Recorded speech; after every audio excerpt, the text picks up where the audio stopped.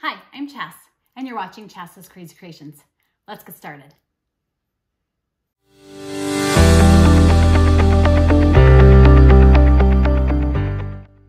To start this project, I'll be using a cabinet door that I found at IKEA in the clearance area for $5. You could easily use a picture frame for this project as well. Next, I'll be using some folk art stencils. I'm going to flip the cabinet door over to the back side like this, and I'm going to place the first stencil onto the back of the cabinet door. For this project, I'll be using Apple Barrel multi-surface outdoor and indoor paint in white. Using my stencil brush, I'm going to dip it into the paint, and then I'm going to offload as much paint as possible. This will prevent the paint from bleeding through underneath the stencil. Once I have it about as empty as I can get it, I'm going to go ahead and start pouncing the paint onto the glass until I can get the look that I want. And I will continue doing this until I cover the entire stencil. And if I need to add more paint, I simply dip it in, offload again, and then continue. Now I'll go ahead and finish this up and I'll show you what it looks like.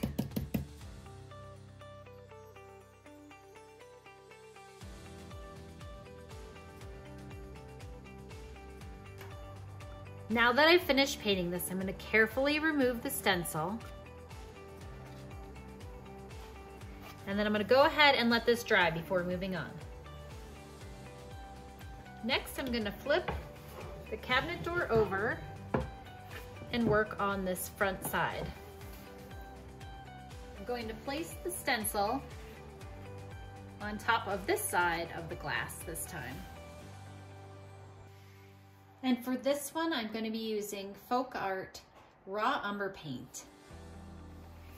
Now you can use stencil tape if you want to hold your stencil in place, or you don't have to.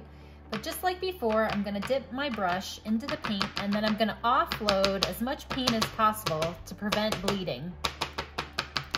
Once I have most of it off, then I just go ahead and start tapping it onto the glass.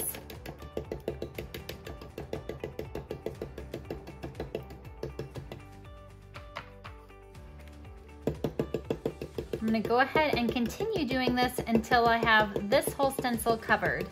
Now, if you want, you can always do more than one coat, and it's usually better to do the first round light and then come back and do a second coat, because you don't want bleed through underneath.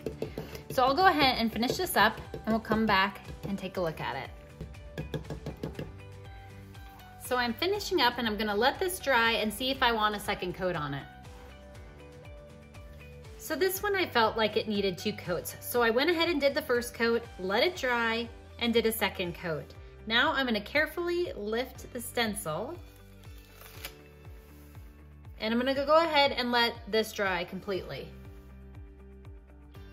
So while it's drying, let's talk about cure times and if you need to seal this piece or not. So on the back of your paint bottles is usually a cure time, especially if you used a paint that is okay for glass, which hopefully you have, and you'll want to honor those cure times. You can also spray on an acrylic sealer, or you could use a dishwasher safe Mod Podge or something to seal it, but it really depends upon where you're going to be hanging it.